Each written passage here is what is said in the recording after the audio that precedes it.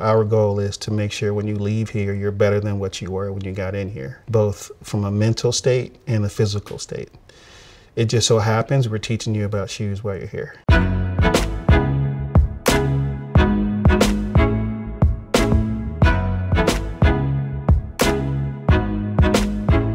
What I like to tell kids is I'm probably the most successful non-athlete in the history of sports, because even though I didn't get a chance to play professionally, my shoes have graced every NBA floor, every Major League Baseball stadium, every NFL stadium. Where I grew up, getting out of Inglewood at 18 was a win. If you weren't in jail or dead, that was my highest probability. Me sitting here with you, I'm bucking the norm. The career was great, but I wasn't satisfied. The reason I wasn't satisfied was because I just didn't see enough people who looked like me in this industry. I knew the companies weren't doing too much about it, and I was creating products that kids were killing themselves over, quite honestly. And that bothered me. I wanted to be able to give them another option, where it's like, okay, instead of being a consumer, why don't you be a creator? The education that they will learn here is exactly the way you will work when you work at a company. We will take them through the exact process that professional designers do every single day. We teach them everything by hand first. They have to graduate to a computer. For any type of designer, it's good if you know how to make something or how something is made, then you can design it better. The concept shop is our prototyping space where you can go and actually turn 2D drawings into 3D prototypes.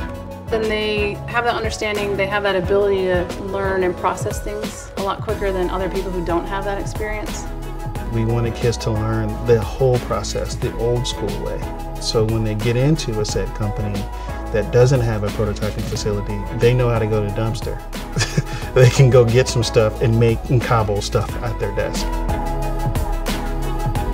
We're trying to create kids that are ahead of the industry, not behind the industry or at the same pace of the industry. We want them to be ahead of the industry.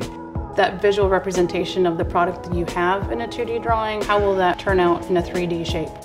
3D design is definitely a very integral part of how footwear design is moving forward in the future. It just allows us to see our concepts come to life in 3D space. I mean, it's one thing to have a sketch, but it's another thing to actually be able to see your product come to life virtually without even needing to create it.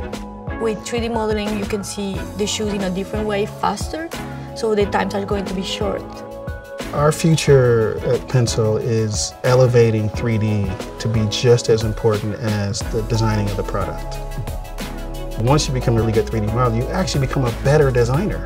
Not only is it beneficial for us here in terms of a learning environment, but it's exponentially beneficial for a company in reducing cost and envisioning prototypes a lot easier. Digital tools should elevate your design, not dictate. If you can physically make stuff by hand, and if you can model stuff on a computer, you will have more jobs waiting for you that you could decide where you want to work.